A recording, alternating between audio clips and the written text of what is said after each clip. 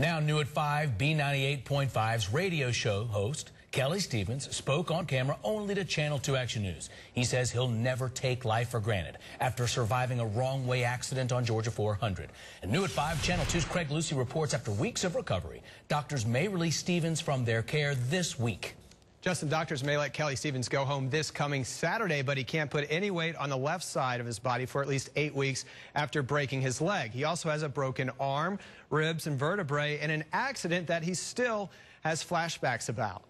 I remember everything. I remember not only the sounds, the sights, the smell, the taste. I mean, yeah, it was just the most horrific thing to go through. With his fiancée, Katie, by his side, Kelly Stevens took us back to the scene on August 24th, where police say 22-year-old Carlin Roybal drove the wrong way on Georgia 400. That is the saddest part of this, is that somebody lost a life, and that is just, it's difficult to deal with.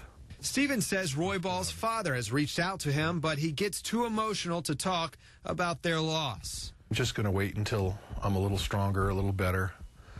And I know it's a tough time for them. I can't even imagine.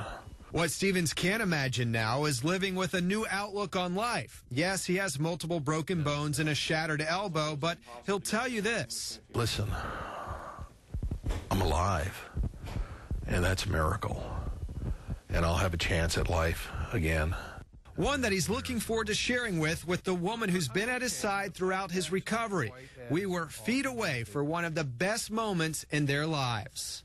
I love you, and I wanted to know if you would do me the honor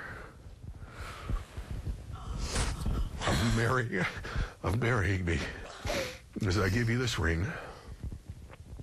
Will you marry me, Katie? Yes, baby. I'm the luckiest man in the world.